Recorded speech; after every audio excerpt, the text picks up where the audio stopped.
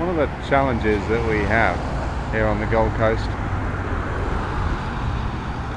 is deciding on how we classify what are relatively young trees that clearly have a strong historical and cultural link to the early development of the coast community. Here we have very attractive, hope you can hear me, very attractive Ficus benjamina planted in front of the Southport Baving Pavillion in the 1930s. It's a very young tree, 80 years tops. You can see the amount of infrastructure that is in front of it: gas lines, electric, communications, footpath, curb and channel. Is it a veteran tree? Probably not. It's certainly a historic tree.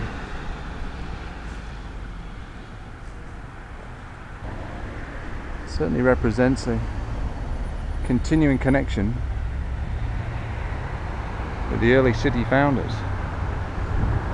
Of course, then it wasn't a city, not the way it is now. And I'll include a photograph of the planting site in 1935.